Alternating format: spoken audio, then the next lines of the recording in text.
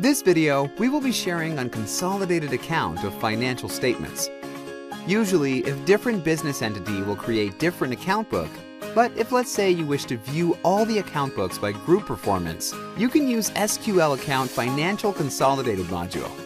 In this example, I have 4 different companies under the same group, which is A company, B company, C company, and D company.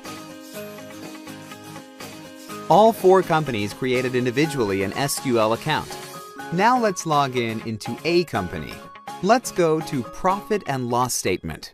You will find in Profit and Loss Report, there is an option for Consolidate.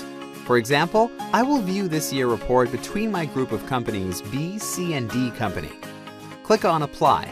As you can see, all 4 companies' profit and loss statements showing in comparison. This will help you easy to analyze your group company's performance. Same goes to Balance Sheet. Choose Balance Sheet report format and tick on the companies that you want to view.